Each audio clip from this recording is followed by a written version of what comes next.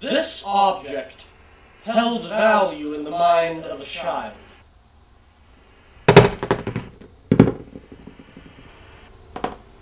What do you have to say for yourself? It was inevitable. The child would have eventually forgot the ball in the backyard, and the ball would deflate on its own. It was a distraction from the imminent detachment of the material world. But deflating the ball was based on your judgment of value. And is that judgment not based on your perception of reality? Certainly. However, my perception is based in pure philosophical analysis. Explain. This is unhindered philosophical inquiry. I have abandoned myself the illusions that tempt me, and the result is pure, unhindered observation.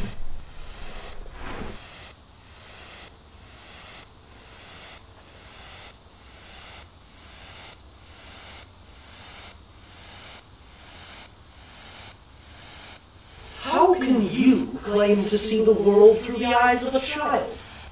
It is clear that you have decided nothing matters, but that decision is based solely on your own experience. Your opinion is not shared by existence as a whole, thus how can you claim objectivity? Death will come and remove us from everything we cherish in this world. Value is simply a means of entertaining ourselves while we prolong the inevitable. We cannot deny the existence of death. But what death brings is utterly unknown. Life may seem meaningless when faced with an ending, but that ending gives us perspective on the impermanence of now. Death will come. Of that we can all be sure. But by no means must death shroud the wondrous mystery of life. Bringing it back to the ball. You have been given life, and so far you have approached it from the position of a destroyer. You must decide. Commit to your philosophy. End your own existence. Or rid yourself of this mess and live devoid of analysis.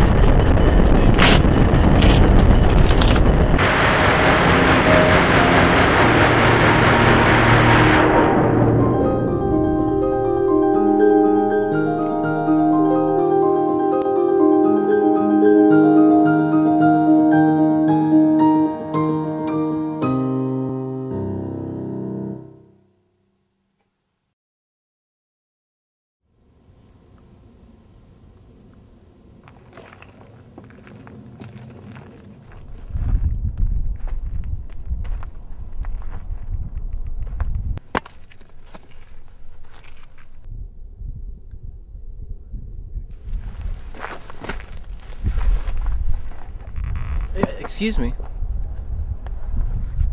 Is this yours? No, it's not. But I just saw you drop it. I was carrying it, yes, but it was never mine. What's in it? It's a mystery. What? A woman gave it to me a while back. She said there's something I can learn from it. Well, did you? It exists. That's all I know. What are you writing? I'm not sure yet. That's perfect. I don't know. I guess I came to this mountain because I wasn't sure why I woke up every morning. I guess I came here to end it, you know what I mean? Or find something else. And I think I found it. I think I found a way to explain the true miraculousness and immenseness of this world. Is life beautiful? Yes? That's all you need.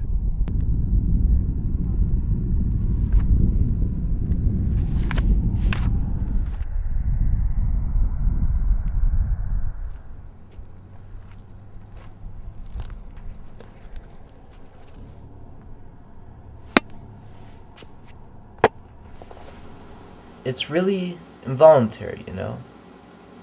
Like a mother pulling her child through a crowd. If you concentrate, you can feel your mind and body being pulled through time. It's something I've realized I will never fully fathom, this thing we call life. But I don't need an explanation. That would just ruin the suspense. Life simply is, and any judgment you pass is just for the sake of keeping yourself sane. It's all so simple it will drive you mad, and I've been set on a destination for so long, but now I am empty. In all honesty, I've learned nothing. I've had to unlearn. The truth is that I am the world, watching itself.